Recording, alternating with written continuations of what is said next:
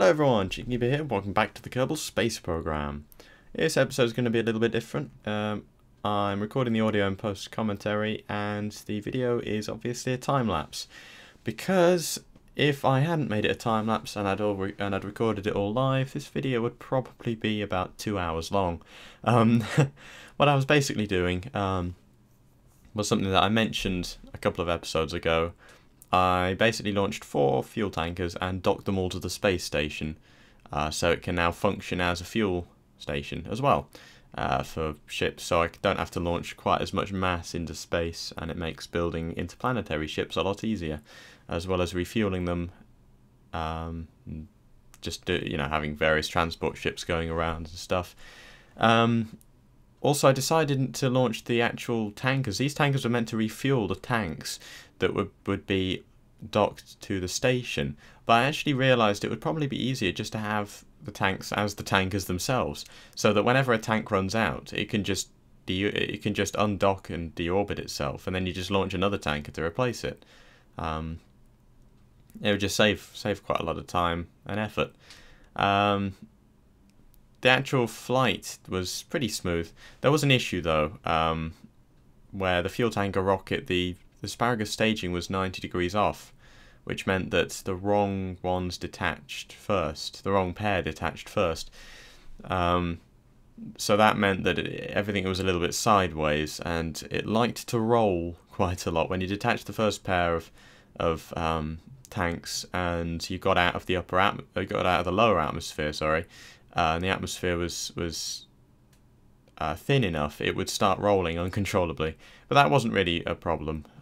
It was only quite a gentle roll, and you could still keep it on track. But the rest of it was very smooth. You can see this in 4 times speed. Though I'm only going to show one launch and rendezvous, and the rest will just be the start of the launch and the actual rendezvousing section and the actual docking sequence, just so you can see it. All the flights were fairly uneventful. I had a slight mishap at the very beginning where I was a little bit trigger happy with the staging button, and I accidentally separated the fuel tanks before they'd run out, and the whole thing exploded, which wasn't fun. It's a good job it's drone controlled, but the rest of it was very, very quick and easy, actually. This particular one was probably not the smoothest. I think the last one was the smoothest because I'd got the hang of it, but it wasn't actually the worst. Everything went pretty well. The docking sequence, the rendezvousing sequence, sorry, it was quite easy because all you have to do is get into an orbit, and then at either the ascending node or the descending node, just add a maneuver that will correct the roll, and then you can also, if you time it right, if you launch at the right time, and have a bit of guesstimation in there as well, you can actually combine the inclination change burn with the actual rendezvousing burn, and then if you just add, so you'll get within 1 kilometre of the thing that you're trying to dock with, all in one manoeuvre, and then once you're at the closest point to the thing you're trying to dock with, you can just do another burn to circularize your orbit, and then it's just a matter of using the RCS to get in close. So here I am, about 6 kilometers away, closing fast and getting ready to do a burn. I realized I was burning the wrong direction to begin with. Completely the wrong direction. Well, not completely the wrong direction. I was sort of, yeah, actually completely the wrong direction. I was burning away from it instead of towards it, because I thought that was what you were supposed to do, even though it did look wrong, and yes, it was wrong, so I'm not sure why. As in, I thought you were supposed to burn towards that little purple marker, the one that's triangular rather than the one that I'm pointing towards at the moment, which would then cancel out your relative velocity, but it didn't. So I'm not quite sure what's up with that. I might have just misunderstood what the procedure was exactly. But the rest of it was fine. There's plenty of fuel in these tanks. As long as you do it right, you'll still have a little bit of fuel in the nacelles, the tanks that are fueling the nuclear engines, even after you've docked. So they're very, very efficient ships. Although it's not quite enough fuel to return home with, but you've probably got enough RCS. Though using 3 nuclear engines did make the orbital burn very slow, but at least it wasn't too slow. It was just fast enough. Oh, I realised I was coming in a little bit fast there, so I just gently cancelled out some movement and stuff and positioned myself. And then I switched to orbital view to actually dock, because it's easier. Though it makes the planet look a lot smaller for some reason. It's just be an optical illusion.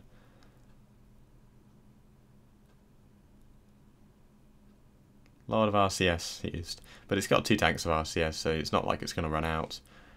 Because the RCS is also supposed to be used to refuel other ships as well. Not really just be used by the station.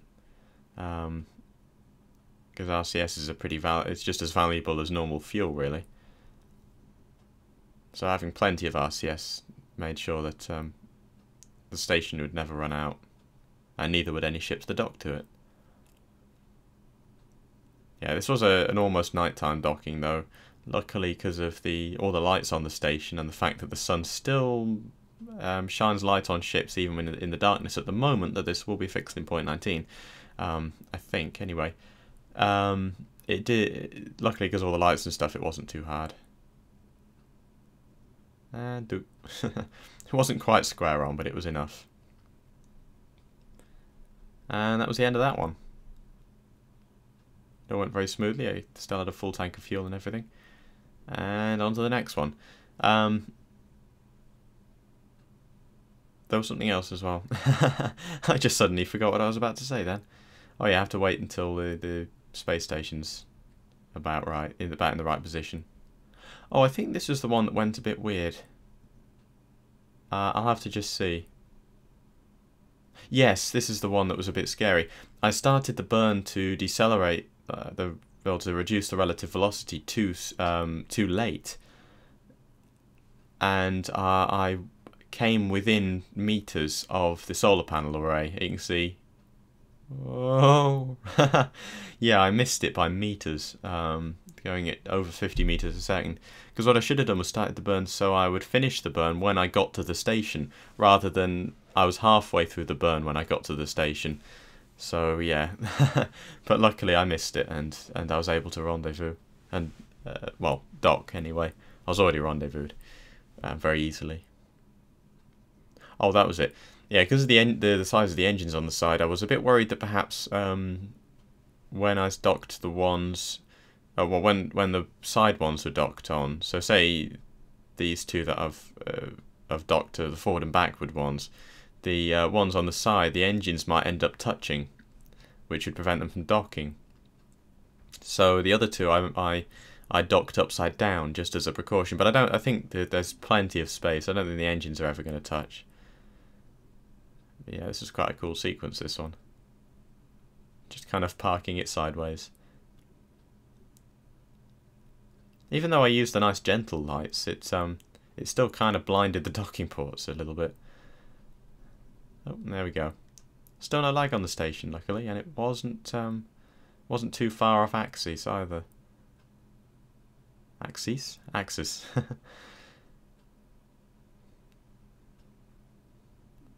I think the other two launches went fine, though. That was the only slightly scary one. Oh no, actually no, this one went a bit wrong as well. I forgot about this one, yeah. Yeah, you can see I ran out of fuel in the nacelle tanks. The outer tanks fueling the nuclear engines. So I had to transfer a bit of fuel from the main tank into those in order to dock them. But luckily I was still approaching the station as well, so I had to do it quickly so I could decelerate myself in time. Though I had plenty of time, really. But that was a little bit scary, but luckily I was easily far from it, far enough away from it. I don't know how you say that. But by the time I'd actually rendezvoused and docked, I actually only used a fraction of the fuel that was in there, perhaps just a few units, really. So I was only out of fuel by a tiny bit, a tiny margin, so it wasn't too much of a problem.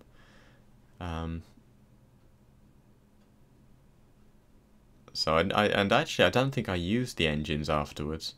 And I really didn't need to either, because I'd actually used a lot less RCS, which might explain why I'd run out of fuel. But yeah, I needn't have really refueled those tanks. Oh, I think the docking sequence as well wasn't the most perfect. It was alright, it's just that I approached it at a very slight angle and it made everything wobble slightly. Which also then put the station off axis. There you go, I hadn't actually corrected the sideways movement. Oh. Before the sideways position before I'd actually hit the docking port, so it actually knocked the station slightly off axis, which made the second, the fourth even, I can't count, the fourth tank a little bit tricky to dock with it, because I had to try and match the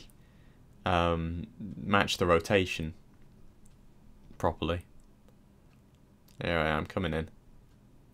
All the actual rendezvousing stuff, I don't need to show that because it was all exactly the same as the first one.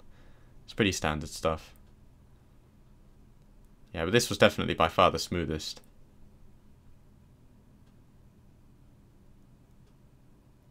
Coming in nice and steady.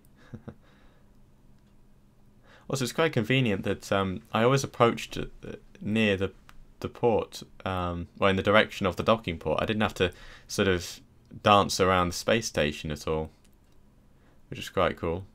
It was just pure luck that I always managed to approach at an open docking port, even when the other 3 docking ports are actually filled. So all these lower docking ports are taken up by the fuel tankers, and then there's 4 upper docking ports that I'll probably attach extenders to, which will allow for even more docking ports, but those will be for the ships themselves. And there's easily enough clearance between the solar panels and the fuel tanks, so there shouldn't be any problems with that. But I might attach extenders just to make sure, and to allow space planes to dock easier as well. There we go, coming in. All the lights from the other ones, the other tanks, are actually making, as well as this one that I'm docking, actually made the port so bright that I actually had to turn the light off so I could see it properly, because it was just a bit too saturated. There you go, it's slightly tilted there. And actually it took ages to right it as well, because of the huge weight that it now had, the station now had, and the very few gyroscopes it had. Actually correcting that tilt took ages, but luckily I managed to do it no problem, so boing.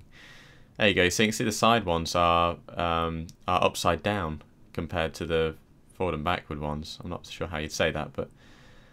And there's me just tilting it. This is a 4 times speed and it's still very, very slow.